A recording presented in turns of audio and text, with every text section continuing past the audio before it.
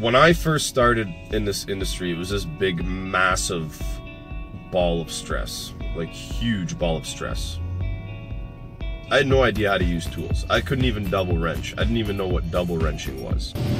Now, when I use the reference of a 5-year-old child and doing heart surgery, that's to put things into perspective for you guys. Imagine the stress a doctor goes through about making a mistake. Guys, the stress of changing a compressor should not compare to the stress of doing heart surgery on a child. On top of having to learn tools, I had to learn a brand new trade that included electrical, gas, refrigeration. Well, there were times in my career that, yes, I cost customers money by making mistakes. But listen, grieving on those mistakes and the hassle you cost the customer, you can't control what happens after that. All you can control is how you go forward from that point, how you learn from that mistake, and how you don't make that mistake again. It wasn't easy, and the fact that I was by myself most of the time made it that more difficult. Like, think about it. In the business world, you're in an office, you got a boardroom, you have computers, fax machines, phones, the internet, Wi-Fi, everything is right there. When you're an HVAC technician, you're by yourself a lot. You're trying to solve problems by yourself. And back then when I first started, I had a two-way radio. No internet, no phone, nothing. Every super tech you've ever worked with has made tons of mistakes. That's how they know so much, because they've learned from every single one.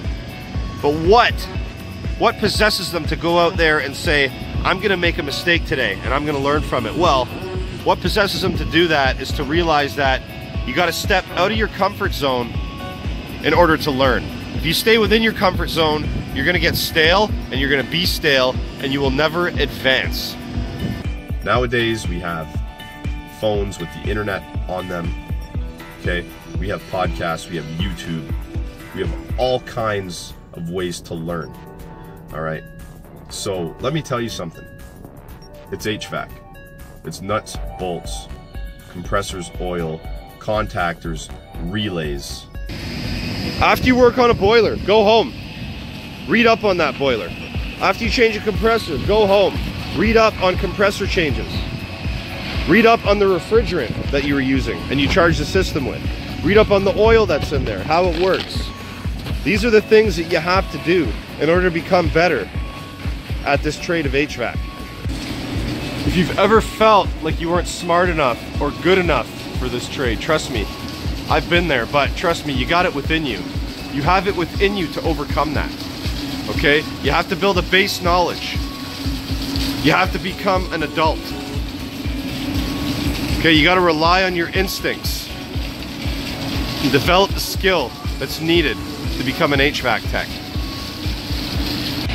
If you feel like teaching the younger generation is gonna put your livelihood at risk, then I'm gonna tell you something right now, you have no confidence in your abilities as a technician whatsoever. A confident technician knows they have nothing to fear because they know they're smart, they know they're intelligent, and they know they can overcome any problem that's thrown at them. Technicians like that are coveted and they're valued. So guys, do not be scared to teach the young generation. Once you learn to educate yourself, once you learn to be confident, and once you learn to teach and pass that information along to the younger generation, you're gonna realize very quickly there's no need to be scared. It's not heart surgery on a 5-year-old child, and I talk about that in one of my podcasts called Don't Be Scared, It's Only HVAC. I talk about that in an article that I wrote, the same title. So guys, listen, don't be scared, it's only HVAC.